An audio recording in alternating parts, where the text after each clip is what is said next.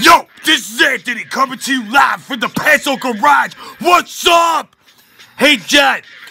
This has been a little bit delayed, a little delayed message. I was gathering my thoughts. I've been busy. I apologize, everyone, but I am going to confront a few issues right now, all right? Your recent removal of Parag Marit, that you demoted him down, supposedly, let's quote and unquote that, okay?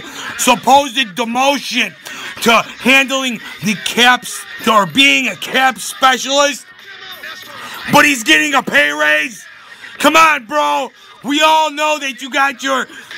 We all know you got your unit so far up his you-know-what that it's not even funny, or vice versa, whatever it is. He ain't fooling no one, bro.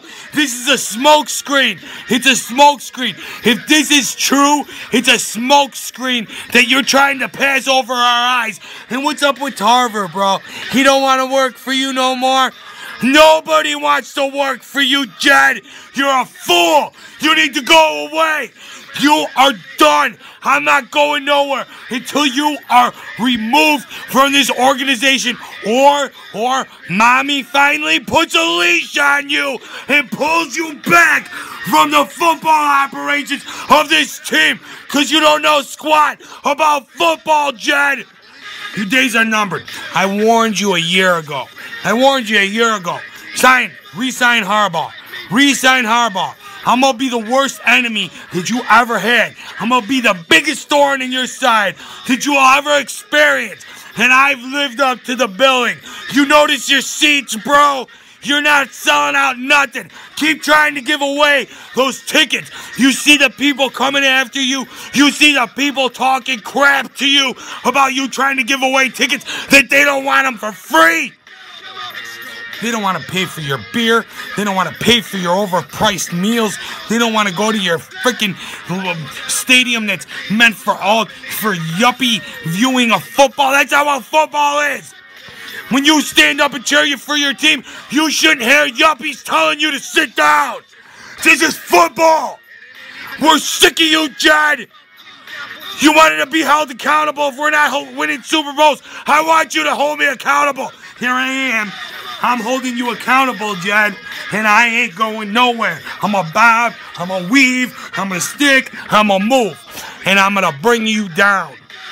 I'm going to bring you down until you're gone and your Uncle Eddie's back. Or at least, like I said, Mommy puts a leash on her little silver spoon-fed little baby that doesn't know nothing about football and pulls you back away from the football operations. Sign checks, Jed. Figure out ways to make the team more money.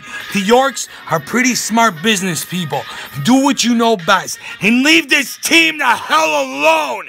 I won't go nowhere until you're out. I won't stop. I won't relent. I will keep this going until my mission is accomplished. So you better bring your Uncle Eddie back. Tell Mommy it's time to bring him back and step out, step aside, and get lost. You could stay with the Niners. I'm not telling you to leave them, but do what you know how to do best. And until that day comes, I'll be here, and I'll keep coming at you, and I'll keep swinging, and I'll keep getting more and more followers, and you'll keep losing money, and your mom's gonna go broke. She's gonna be forced to sell the team, and I don't want that to happen. I want you to bring your uncle back, and I want you to step back and let him run the team.